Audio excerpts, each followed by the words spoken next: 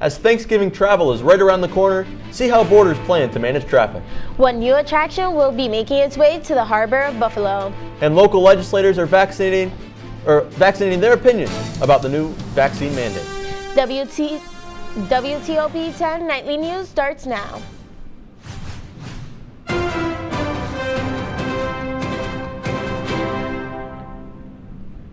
Good evening and welcome to WTOP 10 Nightly News. I'm Jacob Bradley. And I'm Amani Dela Cruz.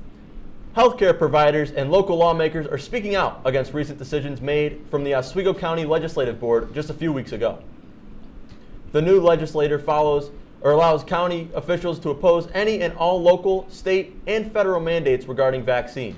In a press conference yesterday, Democrats gathered at Constitution Park next to the Oswego County Legislative Building, where Democratic Representatives Tom Drum of Oswego and Mary Skadek of Minetto voiced that this is about the pandemic and not politics, and that this is a time to come together and take care of people. Legislators say that while the mandate applies to everyone, residents should take precautions that they see best fit for their families. Several school districts in Oswego County are partnering with ConnectCare to offer COVID-19 vaccine clinics for kids ages 5 to 11. ConnectCare is a federally qualified health care center that operates several health care clinics in Oswego County. The vaccine clinics will all take place from 5 p.m. to 6 p.m. Also offered are COVID vaccine clinics for kids ages 12 and up. COVID booster shots, flu shots, and drive-through clinics are available. Appointments are encouraged, but walk-ins will be accepted if enough shots are available. SUNY Oswego will waive student application fees between November 8th and 21st. The college is introducing its free tuition plus scholarships for high-achieving first-year ex-lessor scholars. Attending SUNY Oswego, free tuition plus scholarships cover 25% to 75% of a student's on-campus meal plan cost. They are awarded to the top 35 to 45% entering first-year students. Future Lakers are encouraged to take advantage of this new and exciting opportunity. You can learn more about it at oswego.edu/go. Oswego Mayor Billy Barlow announces the annual tree lighting celebration will be held on Saturday, November 27th in Civic Plaza, with activities beginning at 3 p.m. The event will include horse carriage rides through downtown, live ice sculpture demonstration, Santa meeting kids, and children will be able to ride a train on the lawn of City Hall. A holiday special will also be televised and live on stream over the Oswego River at 6:10 p.m. As the holiday travel season approaches, high gas prices are quickly becoming a political liability for President Joe Biden. Caitlin Collins reports.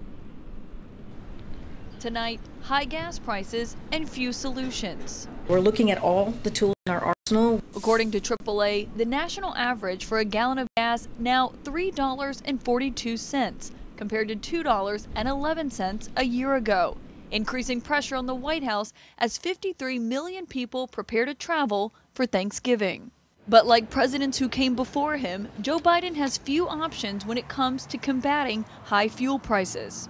Every president is frustrated because they can't control the price of gasoline because it's a global market.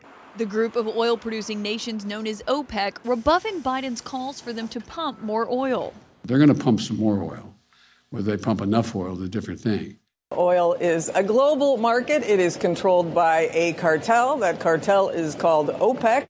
The president also considering tapping the Strategic Petroleum Reserve, though industry experts have warned that would do little to alleviate the problem. The president is looking at all of the tools that he has. What about the Strategic Petroleum That's one of the Reserve? tools that he has, and he is certainly looking at that. Nearly a dozen Senate Democrats are calling on Biden to consider all the tools available at your disposal, even the extreme step of banning American oil exports, which Goldman Sachs warned would be counterproductive and could actually raise prices. A new forecast from the federal government predicts that Brent crude, the international oil price benchmark, will remain near current levels for the rest of 2021, before eventually dropping next year. As Biden gets the blame for people paying more for everything from groceries to gasoline. How many of you have been to the grocery store lately and noticed what's going on here? The White House offering few specifics on what's next. Is that because he feels that his hands are tied when it comes to what he can actually do to try to combat high gas prices? No, I wouldn't read it that way. We just don't have anything right now to announce. Biden continues to blame the nation's high gas prices on Russia and the OPEC nation's refusal to pump enough oil. His administration is taking small steps to try and control gas prices. Governor Kathy Hochul announced the construction of a $13 million outdoor entertainment pavilion in Buffalo's Outer Harbor. This project will renovate a once long-abandoned warehouse into an event center. The center will utilize existing parking lots and reclaim 7 acres of a contaminated property to open additional public access with scenic lake views. The project will beautify the habitat with trees, shrubs, and meadow areas while adding diverse plants to support migrating and nesting birds. Construction is expected to be completed by the fall of 2023. A new vaccine incentive program has launched called Vaccinate, Educate, Graduate. Parents of children ages 5 through 11 who will receive their first vaccine doses by December 19th can enter the state's incentive program for a chance for their child to win a full scholarship to any CUNY or SCUNY college or university. The scholarship includes tuition, room and board. 10 winners will be announced each week beginning November 24th, with a total of 50 winners elected over the 5-week period. All school-age children are eligible for the vaccine. There's no excuse. We've ordered an awful lot. We have over 700,000 doses, 300,000 for New York City, over 400,000 for the state of New York. Half of the population of children in this age group, we already have the doses ready to administer, and we're ready to get more as soon as we need them. And that's what we're focused on.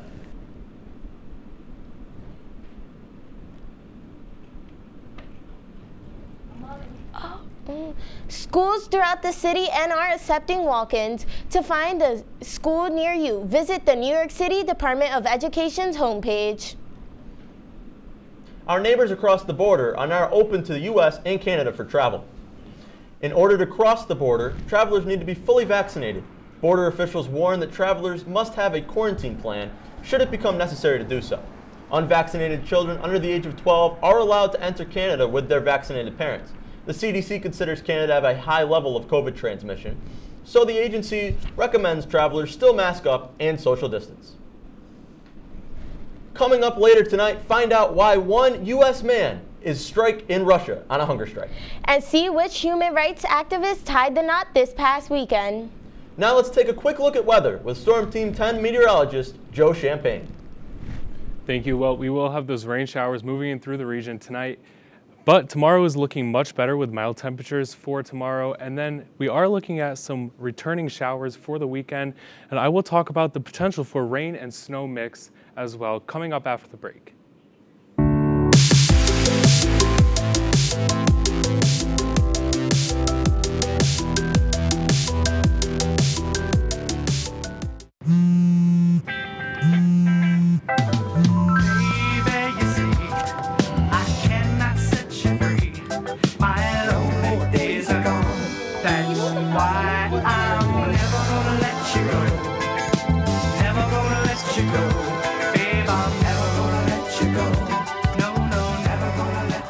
Here you go. Thank you. Thank you. Never gonna let you go. Never gonna let you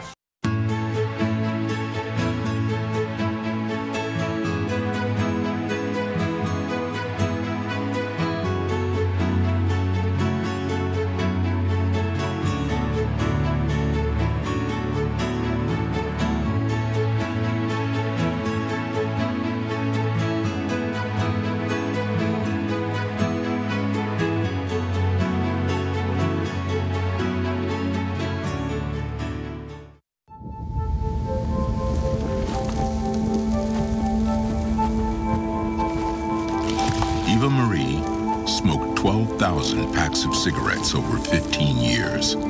She quit, and now there's a new lung cancer screening that could save her life. You stopped smoking. Now start screening. No matter how much you smoked, early detection could save you. Talk to your doctor or learn more at savedbythescan.org.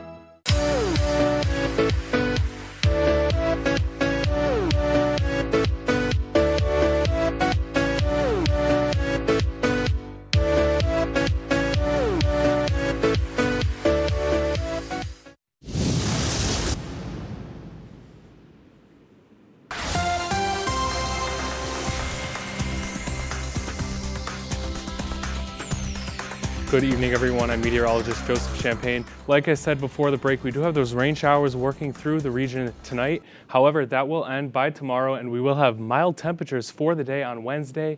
And then we will have a chance for some more weekend showers with a chance of snow mixing in there at times. I'll have a little bit more on that coming up a little bit later.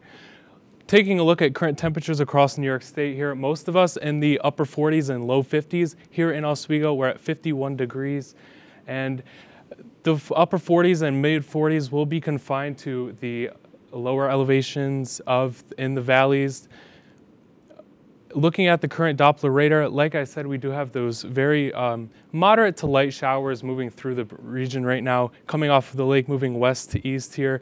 That will continue through the majority of the night and will be clearing for your day Wednesday. Luckily, here's a look at tonight's timecast. We do have, again, rain right through the overnight hours. By 7 o'clock in the morning, we will have partly cloudy skies with a temperature of 46 degrees and that northwest wind at 12 miles per hour. Now looking at tonight's overall forecast, rain, low 46, a northwest wind, a little bit breezy, 10 to 15 miles per hour. And that will end for the day Wednesday. Look at that. By 9 o'clock in the morning, very nice conditions, sunny skies, temperatures climbing nicely right around 50 degrees, and those will max out right around 52 degrees. However, take a look at the winds here. We will be a little bit breezy through the day on Wednesday, so keep that in mind while you're going out there. And then wrapping up here with your 7-day forecast, a beautiful day for Wednesday. Thursday, Friday, still mild temperatures, clouds back in the picture. And then by the weekend, we do have some more showers working into the picture. Now, I want you to look at next Monday and Tuesday, where we do have some heavier rain showers and potentially some sleet and snow mixing in at times. So stay tuned for more weather throughout the week with WTOP. More news and sports after the break.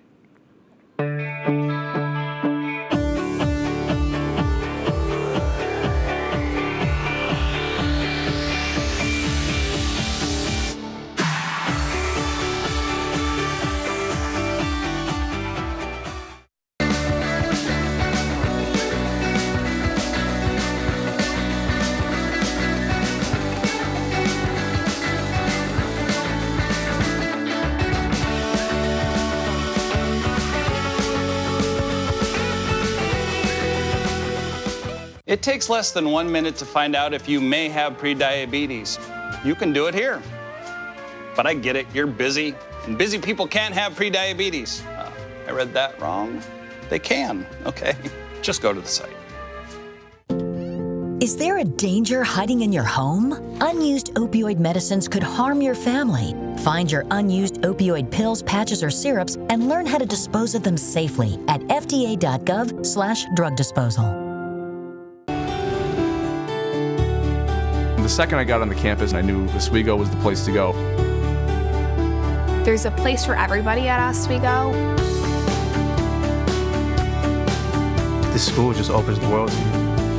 Have the opportunity to explore and to learn so many different things, not only about yourself, but the people around you and the world. It definitely is about the student.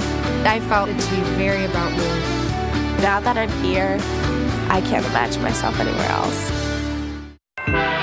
Stuck on the railroad crossing? Get out of your vehicle. For help, call the number on the blue and white emergency notification system sign at the crossing. Give them the crossing number to alert train traffic. Remember, find the blue and white to save your life.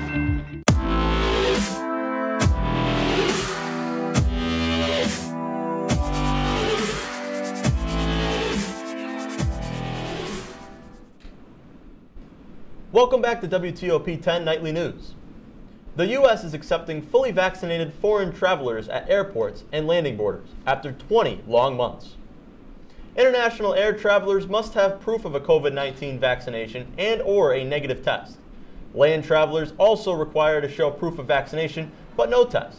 The National Retail Federation says U.S. retailers are hoping the return of international travelers may lead to a new wave of spenders, generating more sales as the holiday season quickly approaches. New details are emerging in the deadly crowd surge at Houston's Astroworld Festival. Lawsuits continue to pile up against rapper Travis Scott and those behind the festival, while investigators look into what exactly caused the death of 8 victims. Isabel Rosales reports on the latest developments, including the timeline for when investigators expect to get crucial answers. Intense scrutiny over the deadly Astroworld Festival. They were on the ground and basically getting trampled, and no one would pick them up. Rapper Travis Scott and those behind promoting and planning the event under the microscope, accused of not doing enough to prevent or react to the crowd surge. The way the barricades were set up had people trapped in, and it was a death trap. The medical examiner's office says it could take several weeks to determine the cause of death for the 8 victims. Many people want to shed blame, but it's really too early. Scott says he will pay for the funeral costs of the victims. 3 people remain hospitalized, including a 9-year-old boy. His family says he's in a medically induced coma. A 9-year-old child had a heart attack because he was being trampled so severely. Lawsuits continue to stack up, at least 18 filed since Friday. This should have been stopped from the very beginning, and what we know for sure is that Travis Scott continued to perform. Scott maintains he had no idea the extent of what was happening in the crowd. Fellow performer Drake posted Monday, "My heart is broken for the families and friends of those who lost their lives and for anyone who is suffering." Meanwhile, according to the Wall Street Journal, people familiar with the investigation said investigators are looking into whether a batch of counterfeit pills, possibly laced with fentanyl, played a role in some of the deaths. Authorities have been reached out to for comment. I'm Isabel Rosales reporting. After many tragic deaths, the investigation is still underway to help the family of those lost find some closure. More updates on the case of death and lawsuits soon to come. Kmart is set to have only 6 remaining locations in the U.S. by the end of the year. Kmart is owned by Sears, which purchased the chain out of bankruptcy in 2005. There was 2,100 Kmart locations at the time of its 2002 bankruptcy filing, and 1,400 when it was purchased by Sears. The combined company, Sears Holdings, filed for bankruptcy in 2018 and has since been closing stores under both brands. Kmart has struggled to find what the workers need to keep the doors open. Most of the soon-to-be shuttered stores will close just before the holiday shopping season. The last remaining store on the West Coast will close the week before Christmas. Police arrests have an Ohio man after a camera doorbell allegedly caught him trying to get into his neighbor's home. That neighbor says something about him always made her uneasy. More details now. He took away the peace and quiet that we had in our new home. It was a terrible invasion of privacy. Newtown mom Megan Allen caught her neighbor you see here on her Ring doorbell camera using a knife on her front door trying to break in. He had offered to mow the lawn and came across as trying to just be a friendly neighbor, but his vibes were very just aggressive to say good morning and good night and beautiful lady, this and that. She says she bought the camera on Friday. Just after midnight Monday, she says he was at her door. She called 911. Newtown Police, Marymount Police, and the Hamilton County Sheriff's Office responded to her home on Drake Street. They arrested 29-year-old Jorge Alberto Chavez Reynoso in nearby woods, where he told them he wanted to save her from a big man he saw. He didn't fight at all. He just gave us his hands, and we were able to handcuff him and take him into custody.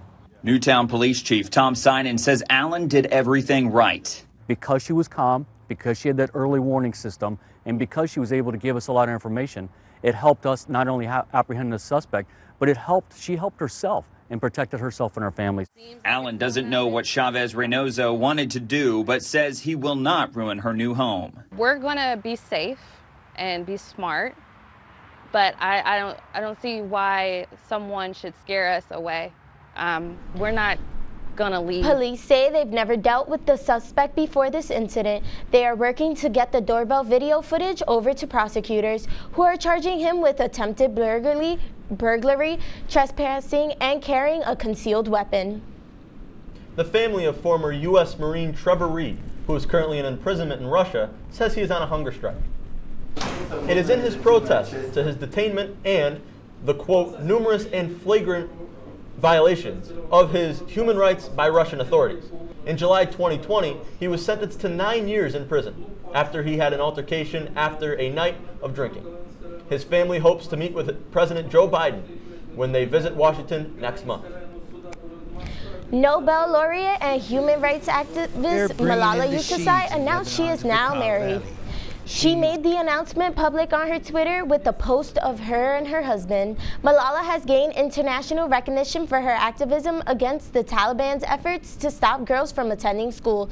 She was shot in the head when she was only 15 by a member of Taliban. In 2014, she won the Nobel Peace Prize at the age of 17, becoming the youngest laureate of the prize.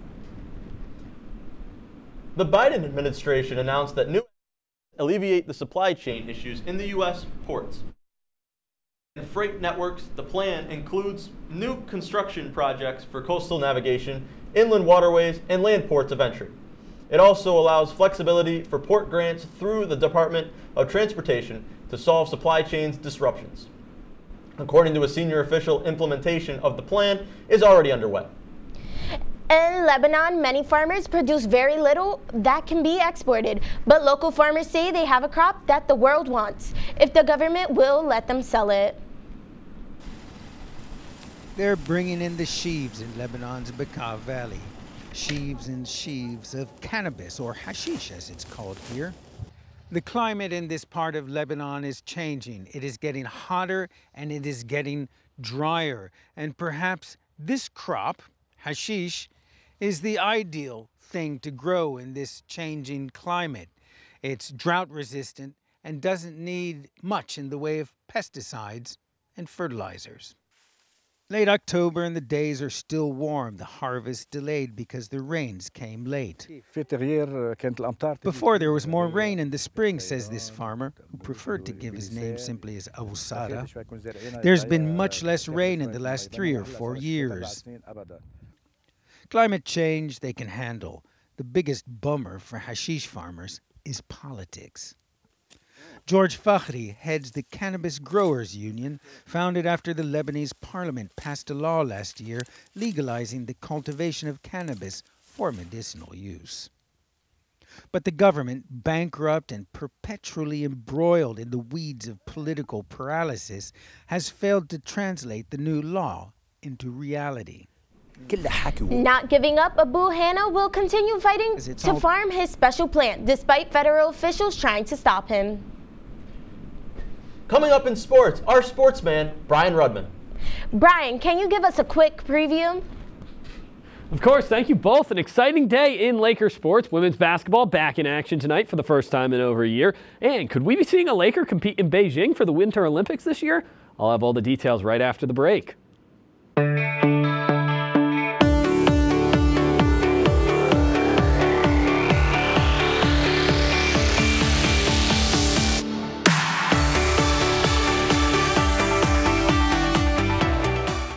Each year, there are more than a dozen significant tropical and winter storms that threaten the East Coast. So chances are there will be more hurricanes and blizzards near here again. And between school, sports, and social lives, chances are you won't be with your kids when it happens. Will they know what to do? Ready.gov/kids has all the educational tools and information to make the conversation easy. When the time comes, chances are they'll feel prepared, not scared. So talk with your family today.